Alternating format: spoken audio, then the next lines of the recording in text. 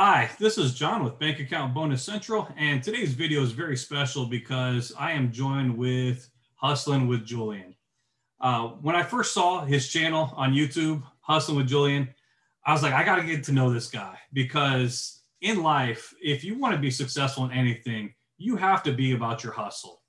God's made different people to have different types of hustles, but if you're not about your hustle, nobody else is going to be. So I'd like to introduce Hustling with Julian. How you doing today, sir? I'm doing well, man. Thank you for having me on the channel. I really appreciate it. I appreciate you being here. I mean, I'm a big fan, not just of bank bonuses, not just credit cards, not just personal finance, but of entrepreneurs and people who hustle. I mean, we each have different types of hustle. I'm more of, I guess I'd call like a white collar hustle, where I'm on the keyboard on the computer. I open up bank accounts. I don't have to interact with people. I make videos for YouTube. I teach people how to open up bank accounts and make all sorts of money off of banks. But you're more of a, I'd call blue collar hustler, where you're willing to purchase inventory, buy out full truckloads of appliances from Home Depot, and just sell them out of your garage off of Facebook Marketplace. So, what got you into like the Facebook market, the buying a truckload of appliances and selling them? Yeah, so it all basically started from COVID. What happened was I got laid off from my job. And during that time, I've always wanted to start a business. I've always done random side hustles like flip cars on the side, imported a couple little things from China, stuff like that. And I've always done little side hustles, but I've always had a challenge in finding consistency. But I got laid off during COVID. I started looking into liquidation, which is, for anybody who doesn't know, it's basically all the returns that these big stores get, like Target, Walmart, Home Depot, different stores like that. You buy those returns and then you go and you resell those. So it's all called liquidation. And basically, when I got laid off, I was looking into this. I bought a Home Depot load and I made $3,000 in 1 week, but that's gross. I made $1,000 profit. And I was thinking, man, I just made $1,000 profit in 1 week. If I could do this every week, that's 48,000 a year. That's pretty much what I'm making from my job. So, I much rather do this because I've always wanted to start a business. Basically, that same week I got called after I sold everything. The next week I got called back to go back to work. And I was like, well, screw this. I already made $1,000. I'm going to just keep on doing this. And unfortunately, I ended up finding out that I actually got really lucky with that small load because I only bought that load for $2,000. And I got really lucky with that one flip. But I ended up experimenting with many other things after that with liquidation. Like I tried furniture, clothing, like that. But that was the very beginning of it. And since then, I've just been able to find out what works and what really doesn't work. And obviously in this business, the more money you spend, the better, the more return you get, the more profit margin. Wow, that's phenomenal. So, do you have any interesting stories you want to share with the bank account bonus community about flipping? Yeah, so the one that comes to mind is the most recent one. Like for me, liquidation, the appliances have been the most, I would say, the most stable, consistent, and profitable. It does take a little bit more money to start with those, but this one story with this lady who I got my first appliance load, which is like a couple months ago, and she hit me up off Facebook and she was like, "Hey, I'd like to check out your fridges. I'm a contractor. I do contracting work for houses, and I could really use fridges, and I need them on a weekly basis. And I'm a serious buyer, and I could buy in large quantities." So I'm thinking, okay, perfect. I just struck gold. I got a long-term business relationship. I'm going to flip a ton of these appliances to her. And long story short, she ends up coming by. She buys all the stuff. I just got this load and I sold everything to her within 3 days. Wow. And during this time, I was super nervous because I wasn't sure if anyone was going to hit me up. So I priced my appliances really low. And I ended up finding out later because I found my same listings, my same refrigerators that I sold her on Facebook for sale. And I ended up finding out she actually had an appliance shop, and was not a contractor at all. So she completely fooled me and got me, but I still ended up making profit. But do your research before someone buys you out, I guess, is the moral of the story. So she was a con and not a contractor. Yes. Yeah, exactly. Exactly. She got me. So that's interesting. You said, you know, the whole thing started because of COVID. You got bored, so you wanted to sell stuff. Yeah. So, Yep. and now it's growing, which is phenomenal. So you've actually got your own location now, and you're growing from appliances to dirt bikes, Right. which is absolutely amazing. You're instead of selling return stuff, you're selling new dirt bikes. How did you get into that? Yeah, so the appliances, like I really, like I said, with the liquidation thing, I really just started hitting consistency with those appliances. Everything before that was just like up and down type of stuff. Still a good side hustle, but not as much consistency.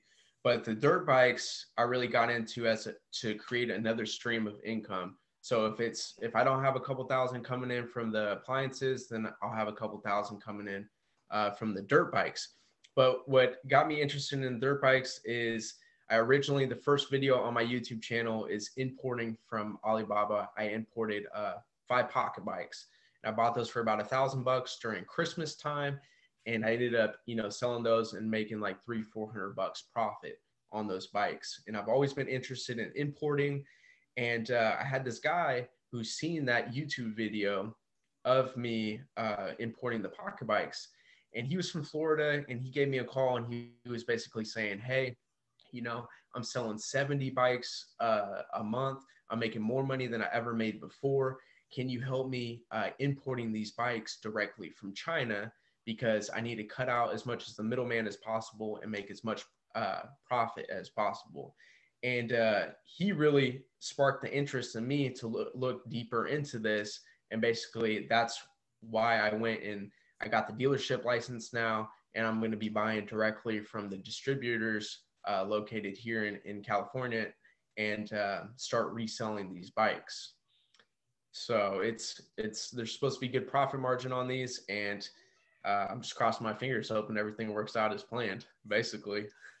That is awesome. I mean, I'm impressed with the level of dedication you have to this, to be able to, okay, you got laid off, and then you started the side hustle, and then you got called back, and you're like, no thanks. So your safety net is gone. Yeah. In essence. Yeah, exactly. And it was, honestly, I definitely did quit too soon for sure, because I thought that I had this on lock, but like I said, I ended up actually just getting lucky. But I found that out later after I already told my manager, hey, I'm not coming back, because, I thought I struck gold at that point. But definitely, I would say don't quit right away. Like, make sure you're consistently making money for at least like 90 days minimal before you actually, quit your job or main source of income, whatever it is. Yeah, I mean, that's the difference between the white collar bank bonus, making money off your direct deposit, and jumping straight out of the frying pan into the fire. So I don't need a safety net. I'm gonna figure out a way to make this work. I mean, one thing in my life I like to live by is you have to respect the hustle. Mm-hmm. If nothing else, I mean, the difference between a normal person, a hustler, is a broke person and a poor person. A poor person, they don't have money in their pocket, but they have a poor person, they don't have a sense of hustle. But a broke person, they just don't have money in their pocket. But you can not have money, but that's not going to last long if you have a hustle. And you say, I'm not going to quit no matter what. I'm going to make it work. Safety net, I don't need a safety net. I'm hustling with Julian. Julian's going to hustle until he can figure out something. I mean, for each success story, I mean, we can feel jealous and about anybody who's made it. But for each one success story, they've got a dozen failures. There's 2 things you can do from a mistake. You can either learn from it or you can repeat it. And you definitely look like somebody who is learning from mistakes, learning as you're going. And, if you found something that works, that is awesome. Yeah, and definitely, and consistency is key, I would say, for sure. And just to be clear, like, I'm not somebody who's like, in a great financial position. You know, I'm not anywhere close to that at all right now.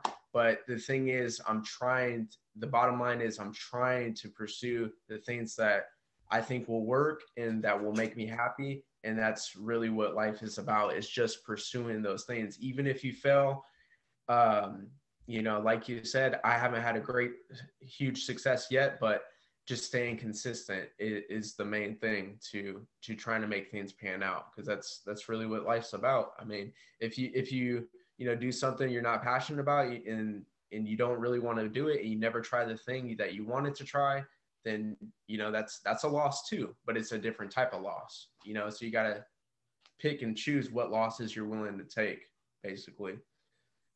I mean, that's one thing in life. You can tell about me. I'm passionate about these bank bonuses. I will talk to complete strangers and they will sign up to subscribe to my channel.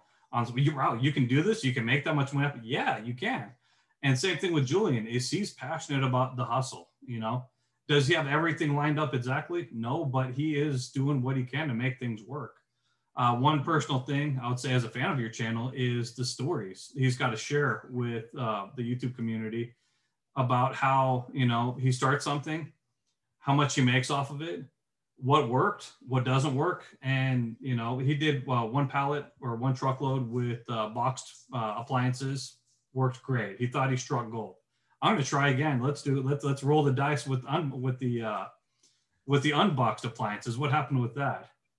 Yeah. So like you said, struck gold with the box appliances. Sold those within 3 days to that lady who was not a contractor. But the unbox, so that was a variable because one, it's unboxed, right? And there's also a couple little dents in those. So the unbox, the bottom line is I wouldn't do it again because one, psychologically, when people see something that's supposed to be new and it's not in the box, they feel skeptical. They're like, ooh, is this really new?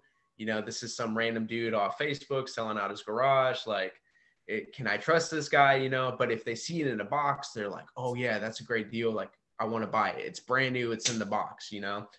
And you don't have to deal with the dents, the scratches. That's another thing that really people, they don't want to deal with if it has little dents and scratches.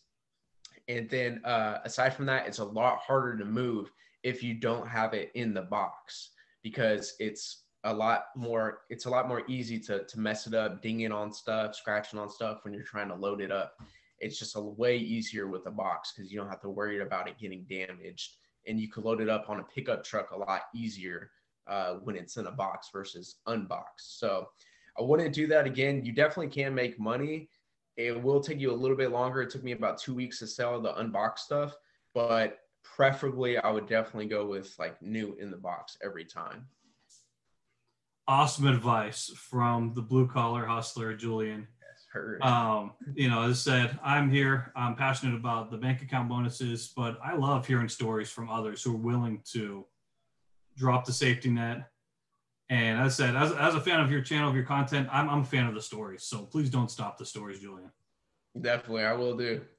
So how can people check out your channel, your social medias? What do you have with that? Yeah, definitely. So I'm not too big on Instagram, Facebook, anything like that, but my YouTube channel is my main creative outlet. That's where I like to put all my content at, and that's Hustle with Julian. Pretty simple.